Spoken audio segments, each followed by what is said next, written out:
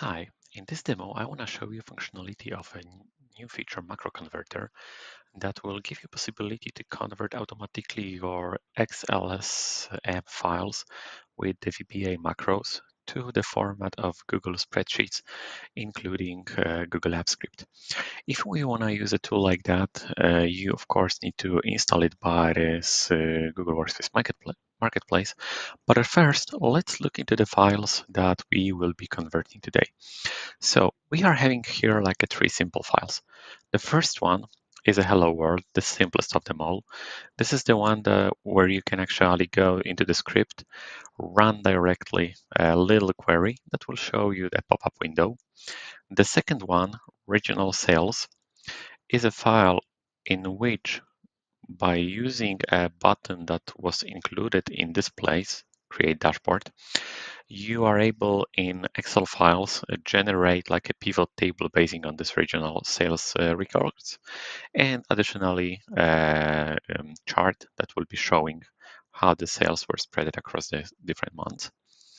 And we have one a little bit more advanced file. So this is like an aggregator that by using a proper script is connecting to the two other Excel files that were, for example, sales data for January and February, and it's gathering and organizing them inside of this one big file. Everything is done by a script.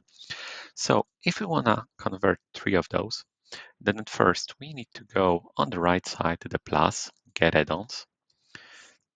And then here in Google Workspace Marketplace, we want to look for macro converter, which is here on the list. This is how it looks like. We can click on it. We can install. Of course, choose continue. And if we will be asked for the authorization, we need to choose to which account we want to authorize it. We need to review what the permission it will get. And I will hit allow. Macro converter has been installed. Perfect. So I can click done and I can close this window. On the right side, you are able to see the new icon that has just appeared, macro converter. If I will click on it, it will load for me a view of a sidebar that allows me to convert the files as I want to. So in here, I need to click Add Files and Folder to be able to choose what kind of files I want to convert at this moment. Let's just wait for this window to load. Yep, perfect. So I'm going into the proper folder. In here, we are having those three files that I was just showing to you. So I'm selecting all of them, hitting the select button, and I just need to wait a second to see them being loaded into this tab. Perfect. So we have them here. As you can see in the section source files, we can see the files that we will be converting. We can either add more files or folders, delete just single of them, or clear the whole selection. And in the destination folder, we need to choose where all of those conversions should go. I will just leave it as this. So for now, it's saying demo Excel macros converter. So it's exactly the folder that we are in right now. And we are having possibility to choose between two options. We can either generate a report that will show us a report of what and how can be converted. And this report is a very great one that will actually show us which files can be converted without any kind of issues. So it will be fully supported. It will show us which kind of a script will need like a little workaround.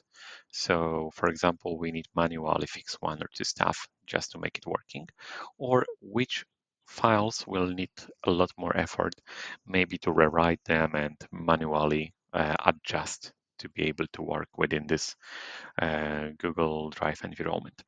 So let's start with that. I'm clicking Generate Report. The new window is opening right now, and I can see the progress when the macro converter is scanning for the files and seeing what kind of scripts we are having inside and how they can be converted towards a Google App Script. we can see that report is almost generated. It's 80%. So it should, yeah, it's ready right now. From here, we can either click View Report or see in the background that the report actually is in here in the same folder that we've started conversion with. I'm clicking on View Report, and this is how it looks like. So we are having in here like a few tabs at the bottom that we can go through and see more details if you want to. At the first tab, Summary, it's very nice shown that we were totally analyzing 3 files, from which 2 are supported exactly, which means that they should be running perfectly after the conversion without any manual modification needed. There is 1 file that is supported with a workaround, and in this case, 0 files that will need more investigation and more of a manual work. Let's switch to the tab Files Compatibility. And in here, we can see a list of the files that we've included into this conversion. And by name of a file, we can see what's the status of the file. Hello World and regional sales are supported exactly with 100% compatibility. This is great. And the regional sales aggregated is supported with a workaround, which means 90% of compatibility. And actually towards the 42 VBA lines of a script, there is like a 11 line supported one that needs a workaround, and the others will be converted the other way around. If we will go into the Files Detailed Analysis tab, in here we can choose the file name. So we can, for example, choose regional sales aggregated to see more deeply what we need to do with this file in order to be fully supported. And from here, we can select supported with the workarounds. That will show us which APIs actually we need to manually edit. And we can see in here that there's like a workbooks.open that normally within the Excel means that we want to open like separate Excel files and maybe load some data from it. And in here we can find a comment that if we will look more deeply into it, is telling to us like an exact solution that we should take to be able to use this file. And inside of another tabs like APIs to investigate and APIs with workarounds, we'll find the summary of which unique APIs towards all of the files we've listed here will require like an additional work towards the investigation of workarounds. Let me close the report right now. And let's go one step further. So I will click on a Convert button. And from here, the new window will appear. It will again take like around 1 minute for us to convert those 3 files to Google spreadsheets. So let's wait a second.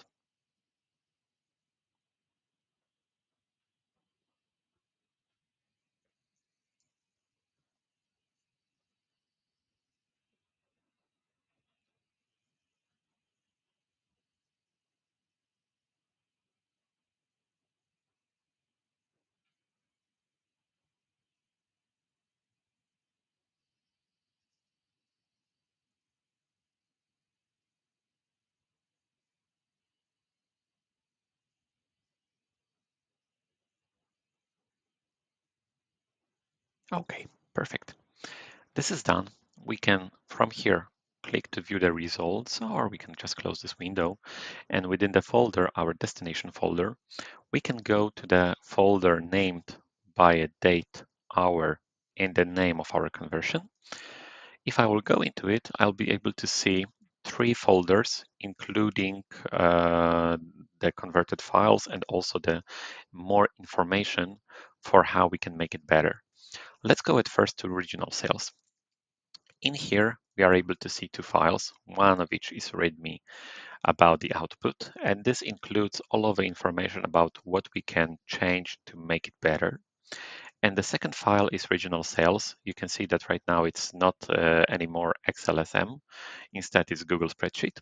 If I will open it, you will be able to see after a few seconds that there is a button Create a Dashboard.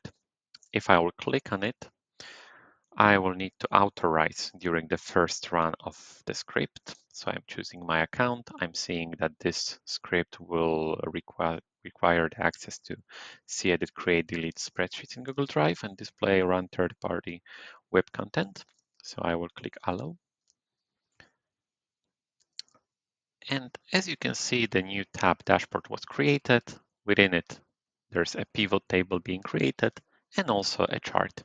So works perfectly.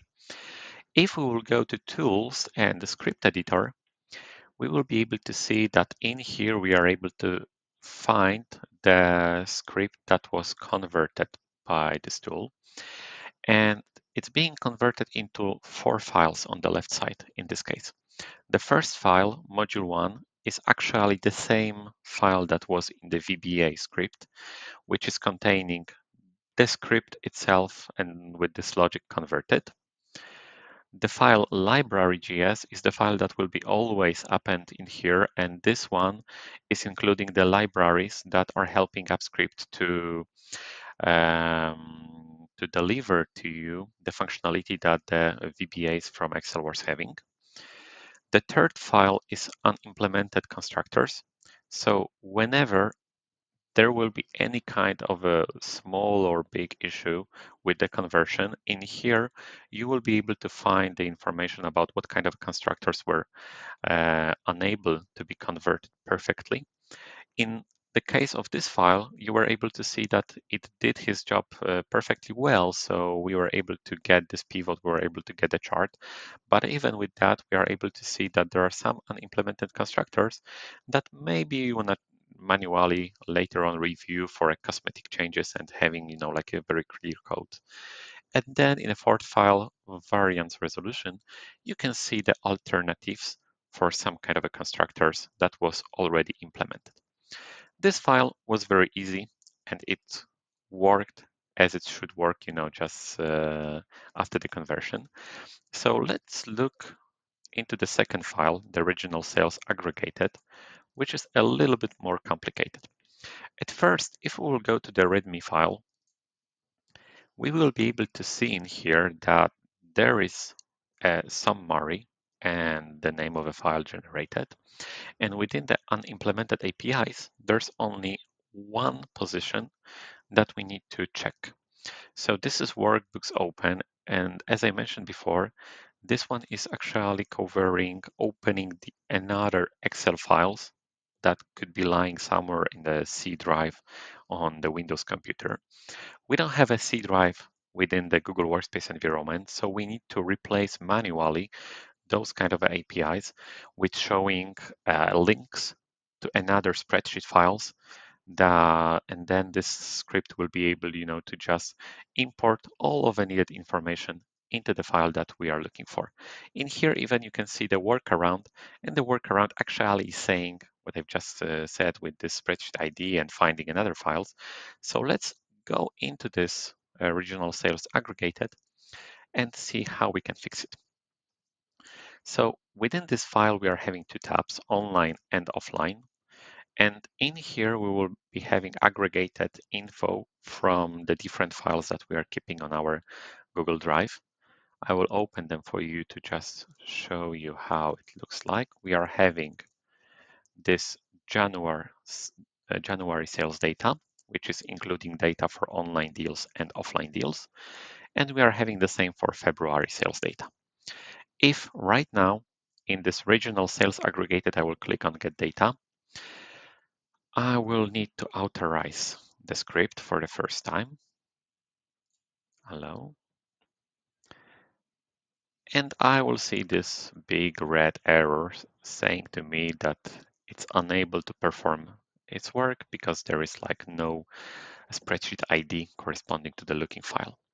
So let's go into the Tools Script Editor. And from here, let's go to Unimplemented Constructors. The thing that we are looking right now will be located in this first handler, which is actually about to return the spreadsheet ID. This handle get Google spreadsheet ID is basing on a position like that in the main script file. So in the main script file, we are able to see that the script is trying to find the spreadsheet ID. And normally, when somebody was using this file as an Excel file, this was pointing at C regional sales aggregated data, January sales data, XLSX. So this was a local file on somebody Windows computer. Instead, we need to place in here a Google spreadsheet. So let me just modify it a little bit. So instead of throwing the exception, we want to make it like that. I will just delete this, and we want to have it. If the file name is index of, and in here, I'm asking for Jan sales data XLSX, and this is higher than -1. So it means that within the file name, we are looking for a string containing January sales data XLSX. And if that happens, then we want to return.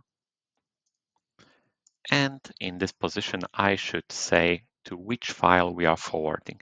This is January sales file. I'm having this file already being converted to Google spreadsheet here. So I will just go into the URL bar. And from here, I will copy this signs between the d/ and the next slash, which states for the file key, spreadsheet ID. So I'm pasting it in here.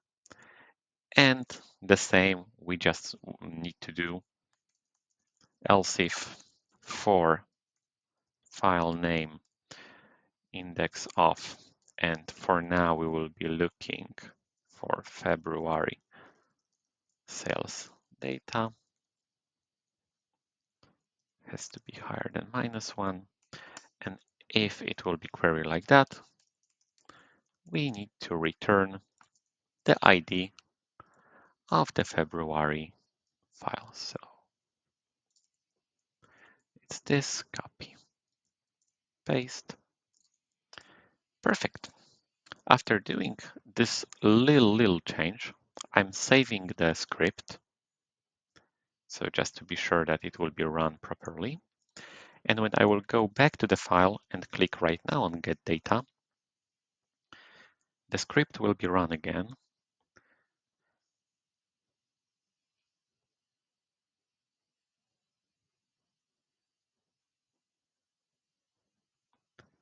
So it's starting opening the file as the same way as it was implemented in Microsoft Excel. So opening January online, February online, and now it should open January offline and February offline. With all of those openings, it's copying the data into the aggregated file. Of course, if we would be building that logic from scratch in Google Spreadsheets, we can do it in the background, so there is no need of opening the files. But as you can see, data was aggregated and loaded to this file as it should be. So this is it. This is how it works. The macro converter, very useful tool. You can just connect as much Excel scripts as you want to. And by either generating a report or converting it, you can see what kind of effort you will need to put in to be able to migrate all of your Excel files with the macros to Google Spreadsheets. Just keep in mind that even if the file won't be supported perfectly and not all of the APIs the macro converter would be able to convert, then still most of them will be converted automatically, and you will just need to change those little things, and then everything will be working. So thank you very much.